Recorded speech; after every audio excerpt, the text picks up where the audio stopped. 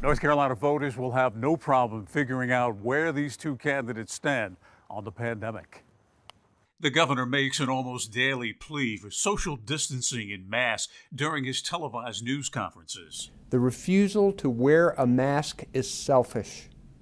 It infringes on the life and liberty of everyone else in the store. While the lieutenant governor downplays mask and social distancing during campaign stops where he meets in person with supporters like he did this past weekend in Lexington.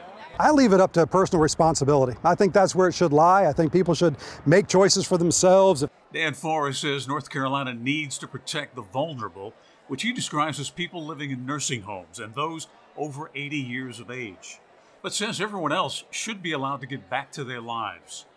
He tells WXII 12 News that Governor Cooper is ignoring the fallout of his shutdown orders. I talk about a governor who doesn't even talk about suicide and suicide attempts and opioid addiction and alcoholism and domestic abuse and domestic violence and people that have lost their jobs. You don't talk about those things and you're ignoring them. Forrest has filed a lawsuit against the governor, claiming his executive orders shutting down businesses violates the state constitution.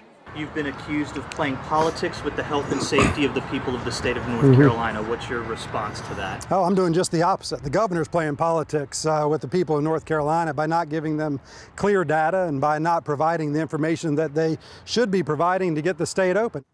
Dan Forrest says it is, quote, ludicrous that kids are not returning to school. He says education will be one of the deciding factors in the upcoming governor's race. In Greensboro, Bill O'Neill, WXII 12 News.